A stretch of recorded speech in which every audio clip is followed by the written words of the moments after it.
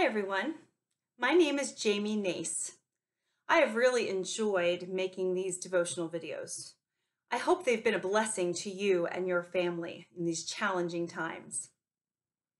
Speaking of your family, make sure everyone is in the room with you right now because we're going to start off our time together with a song. This is a song I am pretty certain most of you, even the grown-ups, know how to sing. We'll sing it through twice. The wise man built his house upon the rock. The wise man built his house upon the rock. The wise man built his house upon the rock, and the rains came a-tumbling down. The rains came down and the floods came up. The rains came down and the floods came up. The rains came down and the floods came up, and the house on the rock stood firm. But the foolish man built his house upon the sand. The foolish man built his house upon the sand. The foolish man built his house upon the sand, and the rains came a-tumbling down. The rains came down and the floods came up. The rains came down and the floods came up. The rains came down and the floods came up, and the house on the sand went splat. Let's sing it again. The wise man built his house upon the rock. The wise man built his house upon the rock. The wise man built his house upon the rock, and the rains came a-tumbling down. The rains came down and the floods came up. The rains came down and the floods came up. The rains came down and the floods came up, and the house on the rock stood firm. But the foolish man built his house upon the sand. The foolish man built his house upon the sand.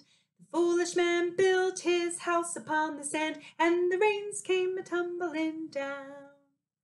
The rains came down and the floods came up. The rains came down and the floods came up. The rains came down and the floods came up, and the house on the sand went splat. That is such a fun song to sing. I hope you were able to sing along with me. You know, the words from that song actually come from the Bible. I'm using my Shine On Bible today, and it's found on page 203. If you're using a regular Bible, this is Matthew chapter 7, verses 24 to 27.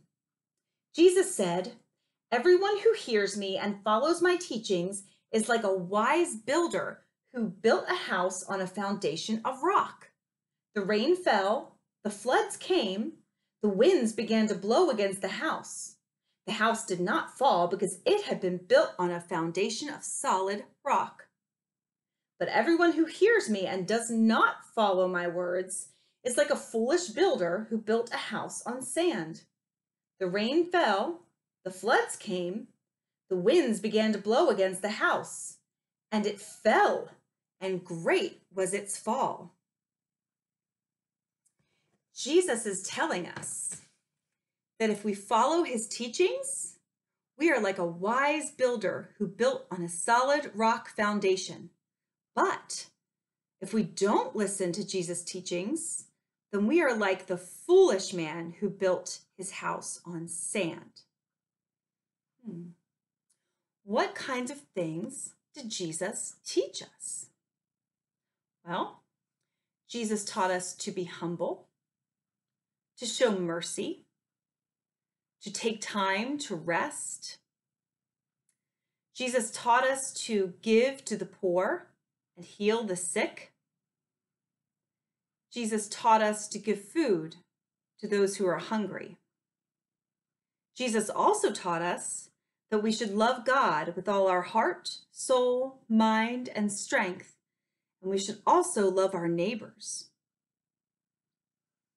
I wonder, who are our neighbors? Was Jesus just telling us to love the people who live next door or the people who live across the street? No. Jesus was telling us to love everyone. That is a pretty tall ask, isn't it? Jesus wants us to love everyone. Now, certainly Jesus doesn't mean for us to love the people who are mean or the people who say bad things to us or the people who make fun of us, right? Jesus wouldn't want us to love those people, would he? Yes, yes, he would. And he does. Jesus wants us to love everyone, even the ones who are more difficult to love. Here is your family activity for today. There are actually two of them. So the first activity is this. Pause the video and talk to your family about Jesus's teachings. What other things do you know that Jesus taught us? Also, take some time to talk with your family about loving your neighbor and what that means to you and what that means to each member of your family. So take some time now to pause the video and talk about these things. Now that you're back, I'll tell you about this second family activity. The second family activity is to create a prayer jar. One of the ways that we can love our neighbor is to pray for our neighbors. So here you will see I have a jar. This is one that my daughter and I kind of made together.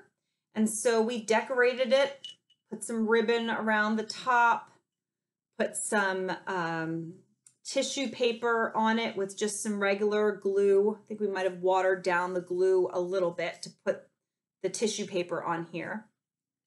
And then we filled the jar with wooden sticks. You can use popsicle sticks. These are tongue depressor sticks. You can use anything flat that you can write on with a marker. So you take these sticks and you write down on each one the name of someone you want to pray for. So here we have people who are homeless, is this one. People who are sick, daddy, people who are poor, grandma, and so on. My daughter also has the names of some of her friends in here and other family members in here. And so for your jars, you take your sticks and write down on all of them names of people that you can pray for. Each night before you go to bed, take out a few of those sticks and pray for those people. Thank God for those people and ask God to bless those people in the ways that they need to be blessed. We don't always know what someone might need, but God always knows what they need. I pray that your time with your family today has been valuable. I pray that you were able to have a great conversation with your family about who our neighbors are and about what kinds of things Jesus has taught us to do. And I hope that you'll take some time and make your own family prayer jar. Let's have a prayer together before we go. Gracious and loving God, there are so many people in our world. We know that you want us to treat each one as our neighbor. Please help us to be kind, to be generous, to be thoughtful, and to be ever mindful of all the people around us and how we can help care for them. In your name we pray. Amen. Have a great day, friends. Take care.